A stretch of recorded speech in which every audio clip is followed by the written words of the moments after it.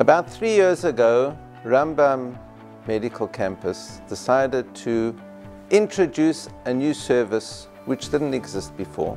And a geriatric service was introduced as a very important feature of the hospital.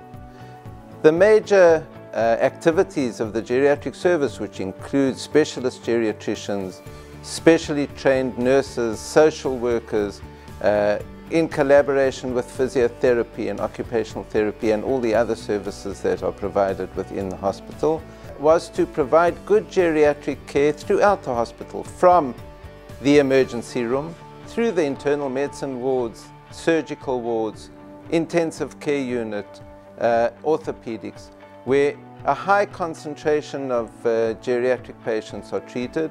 Some of these units, up to 80% of the patients, are older than 65 years of age. And the service provides both an assessment, comprehensive geriatric assessment of the patients, as well as planning for treatment within the hospital and planning for discharge, that the patient will return to the community as best as he can and to the most appropriate environment that he can find.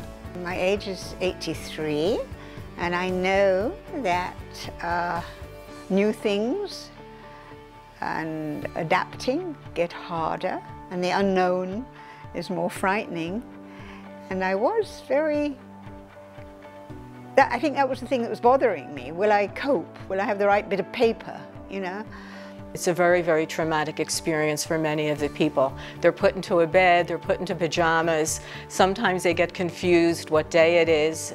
And the volunteers are trained, number one, to introduce themselves to the patient and perhaps the family who's around them, and to have an objective eye and look at the patient and try to identify what the needs are of that specific patient.